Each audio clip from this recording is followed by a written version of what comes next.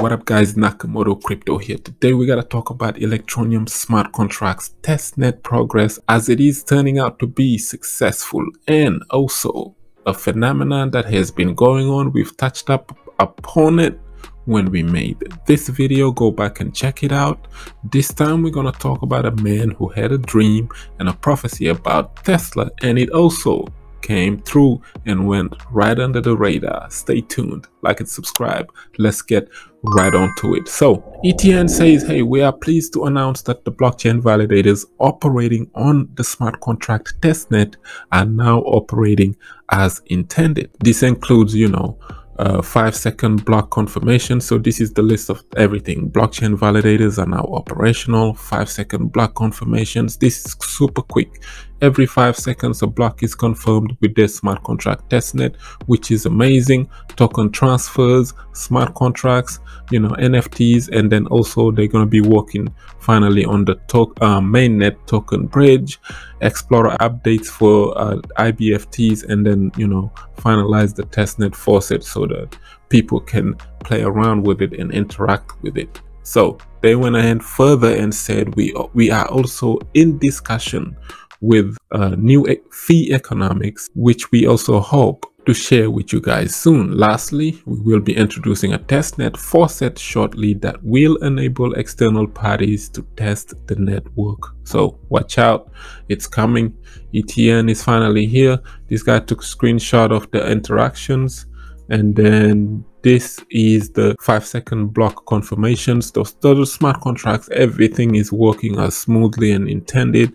ETN, I'm telling you guys, do not sleep on Electroneum, because in the future they could be working on something big. Their founder went as far as speaking inside the UK Parliament to people, and also they are working with island nations, introducing ETN to these small island nations to adopt it. If you get countries to adopt a cryptocurrency, that will be just crazy, man. ETN, just keep an eye on it. It is a sleeping giant.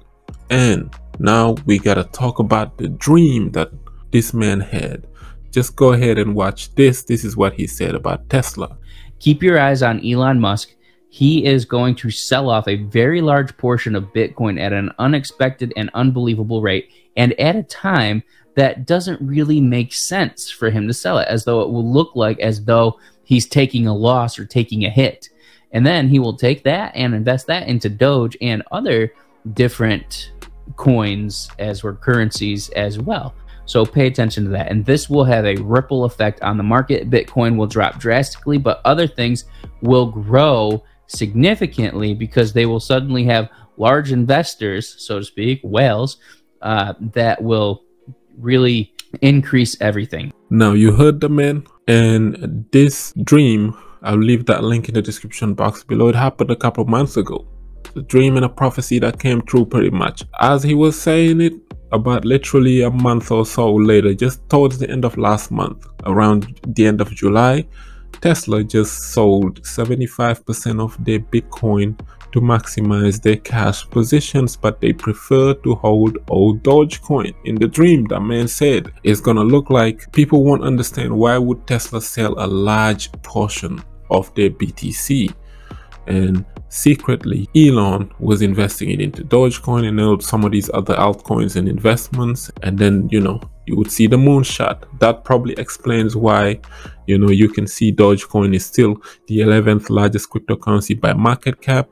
It is going up a little. If Elon, the richest man on the planet, is accumulating Doge, then your best bet is to at least consider owning some Dogecoin, because there's only about 132 billion Dogecoin right now as a circulating supply. And we all know Dogecoin inflates, so there is no cap maximum supply. As long as people are mining Doge, it's gonna keep on going up and up and up in token supply. So that's not an issue here, because if you see something like Hex has about 600 billion tokens out there or something like that. So if Hex with over 600 billion tokens managed to go as high as 50 cents, almost touching $1, Doge can definitely hit at least $1 or so. So just do not sleep on Dogecoin, because once again, that dream specified everything, and that's exactly what Elon did like 2-3 months down the line. So Elon said that the only reason he sold his BTC holdings, at least 75% of it, was to maximize the company's cash position because of market uncertainties. Companies do that. They sit on a ton load of cash when things are going down, when things are looking bearish. This is not to sell and run away, but it is to sell and increase their position into a stronger asset for now. And then when the weaker asset bottoms, you're going to see them scoop it at lower levels. If Bitcoin goes down to 14K, 10K, like people were saying, if it does, then this is a lifetime opportunity for so many people to be getting it at those prices. So the other thing here is BlackRock. Now, BlackRock has been under the news, for a while now. You either hate them or you like them.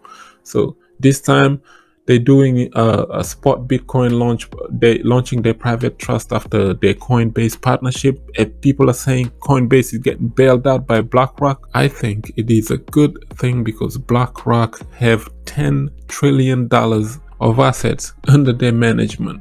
10 trillion, not 10 million, not 10 billion, but 10 trillion dollars that they are managing. And this is absolutely bullish and amazing. They are literally one of the largest institutions on the planet. So if they are partnering with Coinbase bailing them out, hey, you've seen the Coinbase stock go up. They also said this about Bitcoin. They said Bitcoin is the oldest and largest and most liquid crypto asset, and it is currently primary subject of interest from our clients within the crypto asset space, excluding stable coins.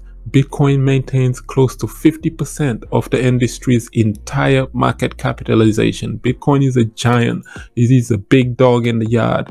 Every institution and country that comes and adopts crypto, they're going to start with the big dog. That's Bitcoin. So BlackRock is encouraged that organizations such as RMI and Energy Web are developing programs to bring greater transparencies to sustainable energy usage in Bitcoin mining, and will follow progress around those initiatives. So they're just saying that, hey, we are coming into crypto with $10 trillion. We are going in with the most stable coin. We're going to start from there, and maybe one day they're going to invest into Ethereum and also Cardano and all these other layer ones that are here to stay long term.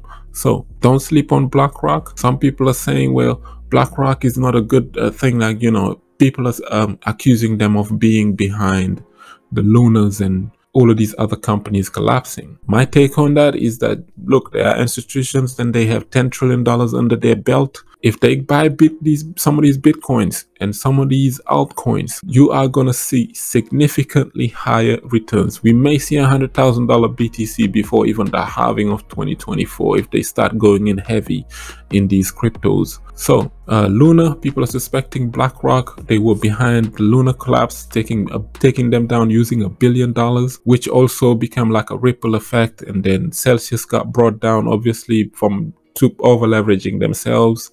BlockFi, Voyager, all of those companies in crypto were direct competition to BlackRock because they were doing this asset under management stuff, but only in crypto.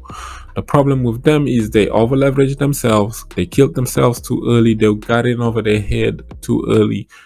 Crypto was not ready to become the banking system of the world. Pretty much they tried to rush to create these early companies to do that, and they wind up getting liquidated and getting killed off really fast. If a bigger company comes with more money, you cannot compete with them, and this happens each and every time. They eliminate competition and they establish themselves. I told you when I made this video, I was just chilling in the car driving around, and I was telling you guys that, when have you ever seen the banks fail at everything? Because they are backed by the Federal Reserve banks, and those guys have more money than you. Any little company that you have in crypto or project, banks have more money than you. If Celsius tried to compete with these guys like BlackRock and all of these, there was no chance for them. Literally no chance. Look how they brought them down. They brought down these stable coins quick and wind up establishing themselves in crypto anyway. I think that's what was taking place. It was just a war between the banks and some of the companies in the crypto space, and companies in the crypto space unfortunately lost, and a lot of people lost their funds because everybody knows how the banks operate. If that rumor is true, allegedly, then hey, the banks always win. So your best bet would be on the banks. So now you're gonna see Coinbase stock going.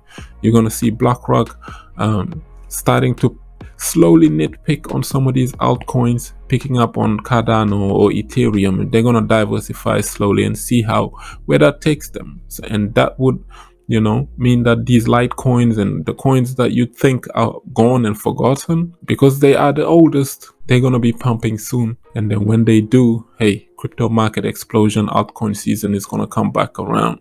With that being said, like up the video, share it, subscribe for some crypto content. I have been Mr. Nakamoto Crypto, and I'm out.